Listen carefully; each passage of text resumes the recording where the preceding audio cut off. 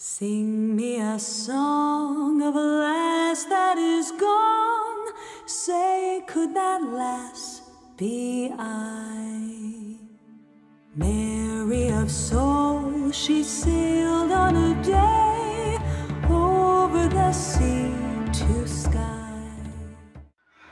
Hey everyone, Owlvine here. So I wanted to do like a little garden tour. Hello kitty. Cat. Where is he? Gina. He's hungry. He wants food. My throat's a bit funny. I have been quite sick this past weekend, but I'm feeling much better today. I've been out in the garden all day. You can't really tell, but I'm fixing it up, finally. We are putting in a veggie garden. I'm very excited. This is like the before, okay? There's a chicken. Hello, chicken. Hello. This is Spiky, I think. No, this is Floppy.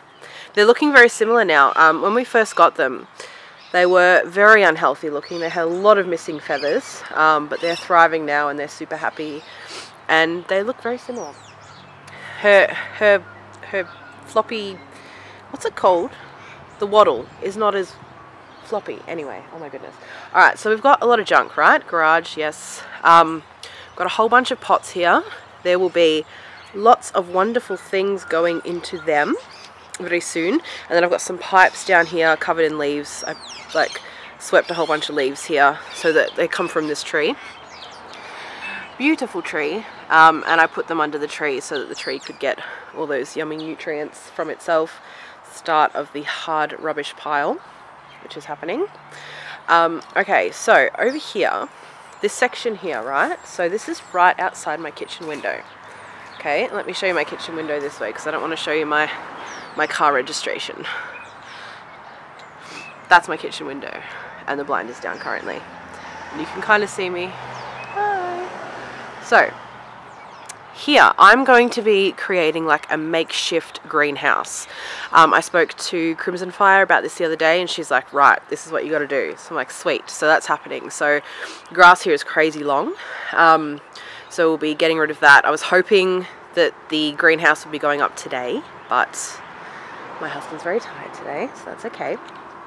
But yes, it's going to be going there against this fence, and I'll show you when it's up and you can see what the deal is. Look over here, look, we've got morning glories. Oh, I'm so excited, they're coming back. Yay, yay, yay. So those are coming through, which is awesome. All this needs to go. Crazy long grass. Like, look, there's the cat. And this is like the shortest grass. Maybe you can see my foot. Alright, let me show you. We've got chickweed down here. Yum. And dandelion seeding. Okay. There's my foot. In the grass. It's crazy. So, chickweed. I wanted to do a little like, these are my weeds and, you know, you probably have them too. And what are they good for? Oh, I love dandelions. So, chickweed tastes awesome. I love chickweed. They're really good in smoothies. They are good for a variety of things.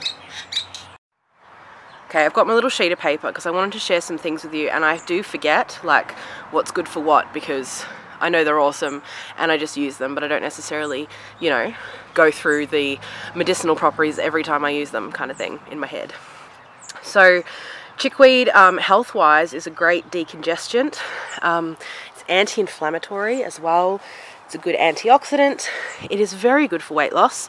Helps to burn fat, so that's always nice. And it is very high in vitamin C. So it's awesome. And these are great in smoothies. Really nice in smoothies.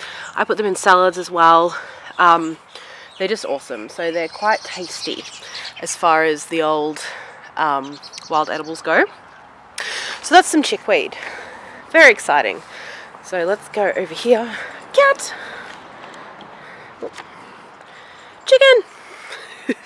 Oh, and I'll show you. So, oh, and chickweed, I just wanted to say, I wrote down magical properties as well, because I thought that would be exciting. I'm short of breath, man. It's been a long day. I'm still a bit sick, so I can't breathe properly. So magically, chickweed's also good for balance.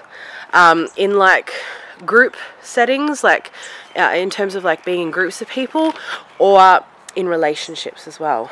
Finding that kind of balance And it's good for discrimination too, like making good choices, not like the bad kind of discrimination. So I just want to show you, these are the books I've used to get the information. So medicinal, this book is incredible. Free Food and Medicine by Markus Rothkranz. I love this book so much. And excuse my nails, my hands, I've got paint and dirt everywhere. It's an incredible book, and it just like goes through edible flowers, and there's like some toxic plants in there, so like stay away from, and seaweeds and like weeds and just friggin' everything. It's I love this book, and it's not that expensive. So if you are wanting to, you know, start to use the free food and medicine that is growing in your yard, I would definitely recommend this book. It's been such a good guide for me. And then the Encyclopedia of Magical Herbs. I don't really say herb, I say herb, because there's a H in it. No, I'm teasing, I'm teasing. So this is my tree. There is a boxing bag on the tree, which is used sometimes, and this like, it's kind of broken, but this like antique lantern that I got ages ago. So this is my tree, and the crows love to sit up here, and this is the one that's right outside of my window. So usually when I'm talking to you guys, I'm sitting right there, right there. I've got a painting happening at the moment, so that's happening. Cat! So over here, this is like a little courtyard area. Very exciting stuff. This is the yard from here. There's another chicken. Same chicken. I don't know where the other one is. I've decided, I'm very excited. Okay, today in my head popped an idea, and I was like, holy shit, why didn't I thought about that before? I'm going to make this my altar. This is an old barbecue that is no longer in commission. I don't know how many years it has not been in use since before we moved in here, but I cleaned it all out today. There was like all manner of things growing in there, which some of them I loved, but as soon as I started pulling out the grass, like the beautiful plants came out with it. So I was like, all right, I'll just clear out the whole thing. So I'm going to create my altar here, and I've got some oceanic wonderfulnesses out here already, and I'll get the rest of that together. I'm going to put a painting right there, all up there, and it's going to be amazing. So over here we have, I don't know what this plant is, right? If anyone knows what this is, it's growing all over this area, like not just in my yard but around the area, and I have no idea what it is. And it has like, oh, none of them are on it. It has like these little things, right? Like this, like little like berry things. They almost look like little peppers, and they're green. I saw some the other day with some red ones, so I don't know what they are. And then we have fuchsia here. So I cut this big guy back a while ago to let the fuchsia have some light, and it's just grown back like nothing else. So this is right outside my altar window. There's a couple of fuchsia flowers left. I love fuchsia flowers. They're edible too, so delicious. I like edible flowers. So in here, lots of weeds, of course. But we have this parsley here. This wild, I call it wild because it keeps showing up by itself. So wild parsley, last year it was growing like in the front here. You can still see that stump there was from it. Actually, was it? No, that's a lie. It was somewhere else. That was a different thing. Never mind. So parsley. So that's really exciting. We have like our own like wild growing parsley in amongst all this green fabulousness. So parsley is like crazy high in vitamin C, really high in iron. So it's like so good for you, right? It's good for bad breath too. It alleviates bad breath, so if that's an issue for you. It cleanses the blood, and if you make it into a tea, it lessens asthma attacks, anemia, it lowers blood pressure. It's a liver stimulant. Sorry, my voice. I think I need some parsley. It clears the kidney and liver obstructions, any of those happening as well. So parsley is amazing. And here's some earth smoke. This grows like freaking everywhere. This is like absolutely a weed. Now, there are some people who say this is edible, and there are some people who don't. Some people are like, no, it's not edible. So I haven't eaten it because I'm just not sure, but I've actually made an incense out of this. It's supposed to be really good for purification and cleansing. So I've just dried it out, and it makes a really nice little incense. It doesn't smell amazing, but you know, you're wanting to clear shit out, so that's fine. So let's go over this way. Look at this too. Okay, my fence is falling down. Look at this. Ugh. So our landlords don't care. I've been telling them for like, I don't know, it's been like a year. I'm like, the fence is falling down. They're like, yep.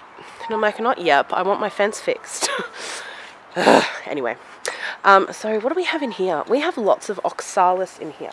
I love oxalis. It is so delicious. Oh my goodness. So all this stuff down here that looks like clover, right?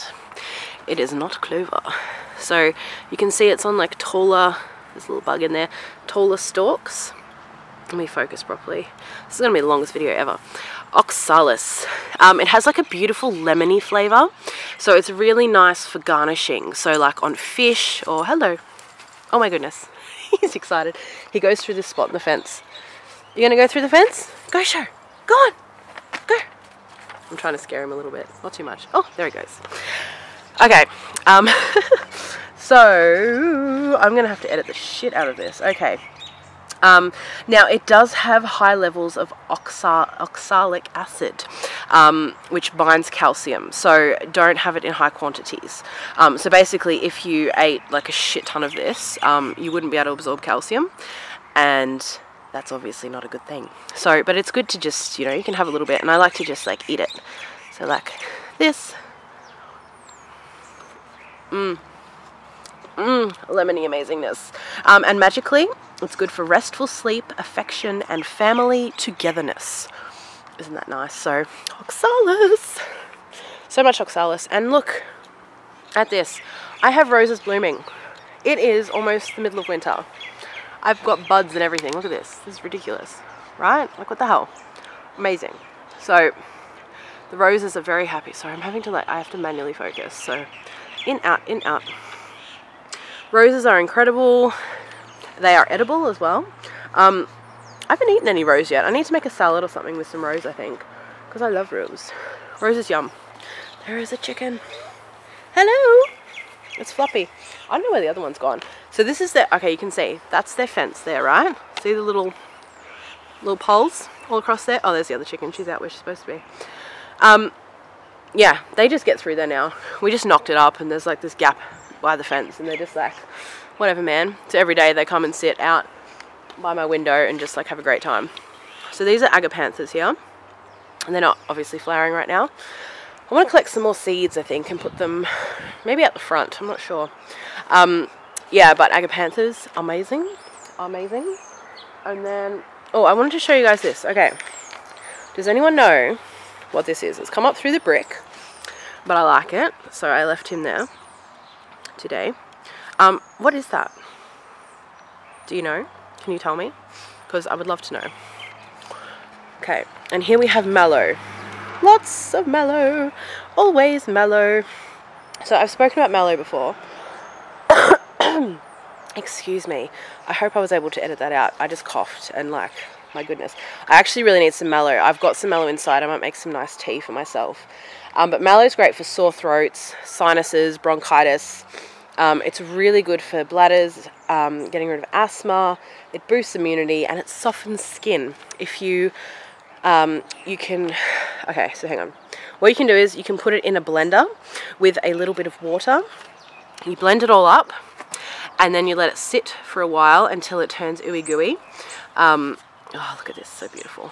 And you can use it on your skin, and it's amazing for skin and for hair as well. You can make shampoo out of it. Now, all the things I'm telling you today are like but a tiny detail of everything that these plants do. So look into it yourself, but I just didn't want to talk forever, and I think I'm already going to, because I don't know, I have a gift of the gab or something. And also I want to know what this is, okay? If anyone can tell me what this is, see, it's got white back. This stuff, it looks like it's in the dandelion family, but I cannot find it anywhere. That's what it looks like though. I mean, this is a huge one. We've got it growing everywhere, and I feel like it's edible, like it looks edible. But, you know, obviously I'm not going to eat it because I don't know what it is. But if anyone knows, please tell me. There's more all through there and all over here as well. I want to know. Oh, there are my secateurs. I need to put them away. And we've got more chickweed going through there as well. Love chickweed. Oh, I didn't show you oxalis flowers too. These are the oxalis flowers. Aren't they gorgeous? And they close up at night time, so they're starting to close up. which is very cool. On these, let me just, oh my goodness, get through. Ooh, can you see? Flower! The birds are going crazy. I wanted to do this at this time because the birdies are happy. And the sun's gone away a bit, which is nice. So you can actually see it was so bright and sunny before. So there's our little gateways open. Doo-doo-doo. So through here we have a washing line that hasn't been used for a while. And the vines are like fucking, look at this. Look at this. It's like a secret gateway. It's ridiculous. Grass is crazy long. Sheep, oh, wait. I almost gave away the surprise. Oh, never mind, nothing. Okay, so here we've got one of our compost bins. In here I've got, this was already here, this structure. So I've got all like, you know, clippings and prunings and some leaves, the leaves that would fit, because it got pretty crazy. So that's like super full, but in like a week or two that'll be down again and goes down really quickly. So yes, we've got some yummy compost happening, which is very exciting. This is a pear tree. Yes, the pear tree. We're yet to have pears. The first year we came here, there was a whole bunch of pears on it, and then we had this crazy hot day and they all shriveled and dropped. And then this year passed, all of the possums ate them. Hey Spiky! Apple trees. This one's got its leaves. Apple tree. This one doesn't have its leaves. So here in this section I'm going to be putting my vegetable garden in the ground.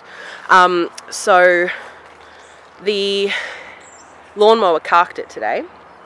That's as far as my husband got. Done. So that's fun. But we do have someone coming to help us with the lawn, and you will see this at the end of the video if I haven't given it away already. I'm making this in 2 parts. And I've talked so long, it's going to be the longest video ever. But I wanted to show you my yard, alright? And here is our chicken coop. So that's where the chickens live. Very exciting stuff. And there's a cat. Can you see him? There he is. Stalking through the garden. He's good with the chickens too. Like they don't bother each other. I think because the chickens are like basically as big as he is. So if he, you know, gives them any shit, they give him what for. So this is the back of the yard. Not looking terribly magical right now with all the leaves gone and everything. There's more composting to be done from this section of the yard. I haven't even touched this part yet.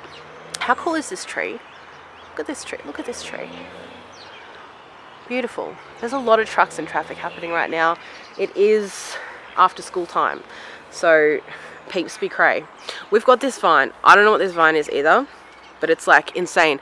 This vine has been here. Okay, so I looked up, you know how you can do Google Earth? I looked up this property and the picture is from 2009 and this vine is still here. At the time it was summer, so everything was dead on the property except this fucking vine was like green and happy.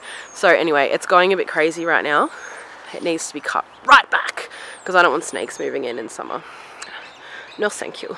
So this was going to be where we had our veggie patch. Originally, that was the plan, but it doesn't really get very much sun or not enough sun because of this vine here. So I'm moving it out to that section out there. We kind of wanted it, or my husband wanted it kind of out of the way, and then I was like, no, right smack bang in the middle of the yard, thank you. So here we've got a whole bunch of fat hen. What is fat hen, you ask? Fat hen is amazing. It's also known as goosefoot and lamb's quarters. There are heaps of different varieties, so this is just one. We had a different one in here last year and it will probably grow up too. This is all pretty low at the moment. Cat! Hi! He's following me around because he's like, I want food. I thought it would be nice to do the video now because he's actually all sociable because he's like, feed me. So also in this family is quinoa. So some of you may have heard of quinoa. Some of you in the health community. I love quinoa. So all of the grains that come off here, like the seeds, you can make grain with all of the varieties of goosefoot, lamb's quarters, or fat hen. I personally like that name the best for obvious reasons. But all of the grains that you can make out of these are actually gluten-free. So that's like amazing, right? We love gluten-free because who needs gluten in their life? It's a great substitute for spinach. Apparently it's quite people don't love the taste of it. Like, they think that it's less tasty than spinach. Like, it just doesn't have much flavour. Personally, I always mix up a whole bunch of them, so I haven't really noticed that. But you can substitute it for spinach, and you can see there's like tons and tons and tons of leaves on here. So great for smoothies, again, soups, salads, stir fries, etc, etc. Anything you're going to use spinach in, basically. Delicious. And you can use it as a poultice for swelling, bites, arthritis.